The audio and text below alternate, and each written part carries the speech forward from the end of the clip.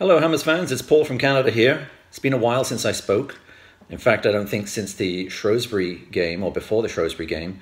I talked about the transfer window in January. Don't like it very much at all. Excuse me. Glad it's really over. We picked up João Mario, which is quite impressive, although it was only a loan. Apparently there is no deal to buy at the end of it, so we'll see what transpires there. By all accounts, he did well at the Crystal Palace match. Didn't see that match. Read a lot about it, heard Gio and Gonzo and the others on Hammers Chat talk about it. Sounds like he played a good game. It sounds like West Ham turned up in the first half and were pretty good in the second too. Going back to the Shrewsbury game, glad we were beaten, frankly. I guess we got through it. Glad we were beaten after that by Wigan.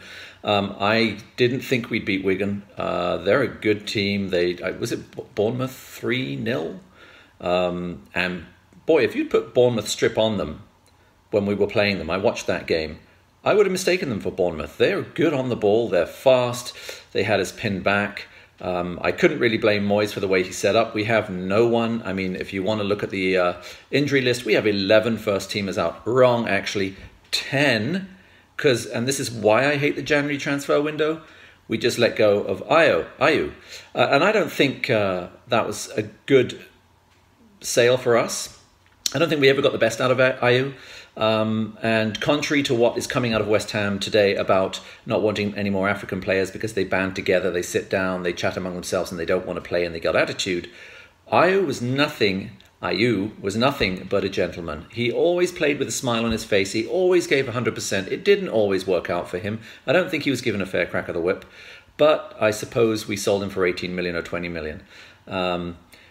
But the list we have, Antonio, Arnautovic, Ayew once, Carroll, Fernandes, Fonte, Lanzini, Masuaku, Noble. He is I think, back, although it's got him listed here as a foot injury since the Crystal Palace game. Obiang and Reed. I mean, that's 11 first team players. So I have been very impressed with Moyes, given the situation he's under. 1, unbalanced squad. 2, bloody hell, have we got any attackers left? 11 first teamers out. And some difficult mandate. I mean, he's got to keep us up, and he had extra cup games involved as well. He's come out for me the right side up, and he's shown also that he can play players in ways that other managers that we've had have not done. Cresswell's been in the back three. He's found new positions for players, and it's worked out. For a while there, while they were both fit, Arnautovic and Lanzini were looking fantastic. And so you take those two out of the team, you end up with a very defensive team, and I think we managed to cut through those other games really well. I wasn't too disappointed to see us lose to Wigan. I really don't think that we have the wherewithal in the squad right now for a cup run. We are only 4 points above Southampton, who are in the relegation zone. I think it was Bournemouth that went away to Chelsea today and won 3-0, and that tells you anything can happen down there. We're not out of it. So for me, I know some people don't agree with me, but for me, the Premier League is numero uno, number one. You got to keep your butter on your bread before you can start looking at the cake. And to me, it's bread and butter. Bread and butter comes first. You get out of that league, you lose the big money, and you end up like Nottingham Forest, like Leeds, like Blackburn Rovers, like Preston. And we just got a player from Preston. Never really heard of him before, actually. Shock, horror. But he did only cost 9 million. Half the price we got for Ayew, which was 18. Seems to be a pattern here, doesn't there? Well, anyway, reading his report, how pleased he is to be there. He seems to know a lot about the club. Whether he was fed a line or not, I don't know. He's a big boy, 6 foot. Apparently he's very powerful.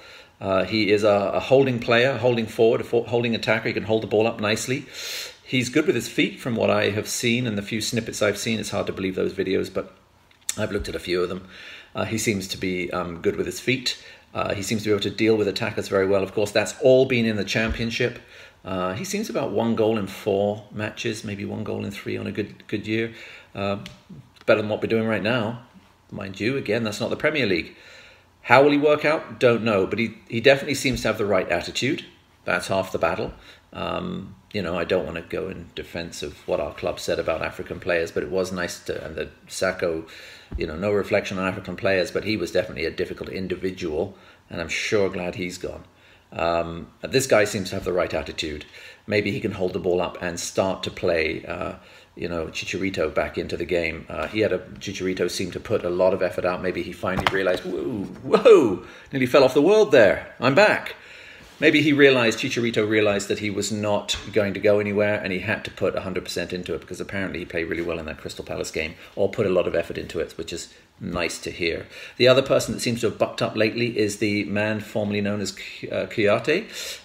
He's back, apparently. I didn't see if his bandage has come off and if the zombie wound is healed up, but he is back. Starting with that match against Bournemouth. That Bournemouth match, the first 25-35 minutes, that is the best football I've seen us play this year, bar none. It was beautiful.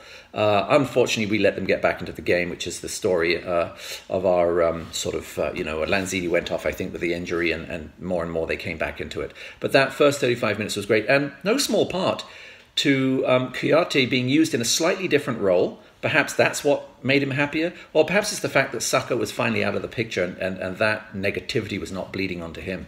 But anyway, he is playing much better now. I know the ball hit him a few times and it wasn't a particular sort of skill set that he brought to the game, but it was hard work and graft, and it's nice to see him back. Hopefully that continues. What else do I have to say? I'm not taking any game. If you ask me for a prediction on any game, I'm a positive person, but I really find it hard to say that we're going to win a game. And we're away to Brighton. And frankly, I don't think anybody knows really what's going to happen. We're not scoring many goals right now. I don't know who's coming back. Maybe Antonio is. And there's another thing I like Moyes for. He doesn't take poo-poo from anybody. And it sounds like Antonio has turned up consistently late for training and meetings. What that's about, I don't know. Haven't heard anything in the media, and Antonio hasn't tweeted any off-key tweets, so don't know what that's about. He did apologise, but given the circumstances, other managers may have just looked the other way and put him in the squad, and that gives the player power. Players have enough power. I'm really glad that Moyes stood up to him, and we got out of that with a point. That does show something to the players, and who's the boss, and I think that's really important. And if I had any sort of areas for improvement for Slaven Bilic, great guy, lovely guy, but I think he was too nice. And if he ever gets another position, I think he's got to go a little harder on the players. I'm appreciating what Moyes is doing. I'm appreciating he's getting the best out of them. And I cannot complain with the way that he's playing football right now. 5 at the back, defensive. That's all we've got right now. We don't have much in the way of creativity. We certainly haven't bought speed at the front with this Jordan Hugill character. He's not particularly fast. He is a hold-up play. So I don't see any real difference in the future as far as how we play. That first 25-35 minutes, as I said, against Bournemouth was fabulous. If we could get there once everybody's back and fit, wonderful. But right now we've got 10 people who are out. And in my opinion, it takes 5 games for players. Once they're back on the bench, it takes 5 games for them to become the player they were before.